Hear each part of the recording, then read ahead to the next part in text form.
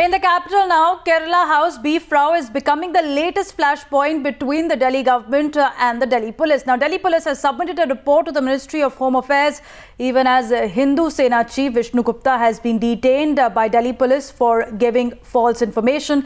The Aam Aadmi Party, however, continued to protest outside Kerala House, calling it a beef raid by Delhi police. Aditya is joining us. Aditya, give us details of the report submitted by the Delhi police to the Ministry of Home Affairs.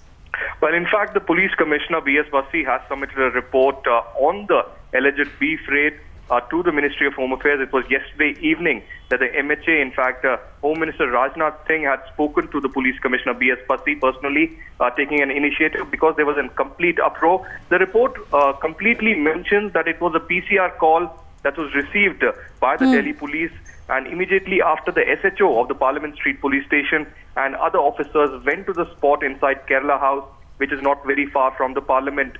And in fact, they received this call, and preliminary investigation revealed that there was no cow meat being served. There were initial questions being asked to the Kerala House, the members of the committee there, and also the cooks.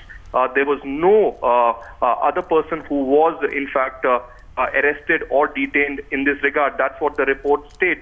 But the report completely rubbishes the charge that Delhi police did not have any mandate to enter Kerala House. So certainly, there is a complete political slugfest on this entire issue because the Kerala Chief Minister Oommen Chandy and several others have been raising their concern that Delhi police had no business inside the Kerala House. But the Delhi police, on its part, has backing from the central government. Venkaiah Naidu and several other ministers have been reiterating that it was the job of the Delhi police to enter. Well, what is the defense they have said, Aditya, in this report to the charge which has been put by Kerala Chief Minister as well, that Kerala House is a government establishment, it's not a private hotel. The way the police stormed into Kerala House was completely unacceptable. Well, yes, that has been a charge by the Kerala government. In fact, the Chief Secretary yesterday had also reiterated that they have submitted a complaint through the Resident Commissioner of Kerala House, giving details of how some individuals had entered, and also Delhi police, without seeking any permission, had actually interacted and entered with a huge cavalcade, almost 20 officers entering inside the premises.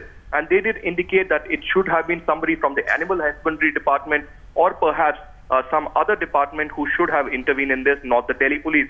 But the Delhi police says that there have been several other instances, including that of Dadri lynching episode, and they did not want any communally charged atmosphere to be really instigated here, and that is why for a law and order situation to erupt, to really calm the tempers, they sent out this initial team.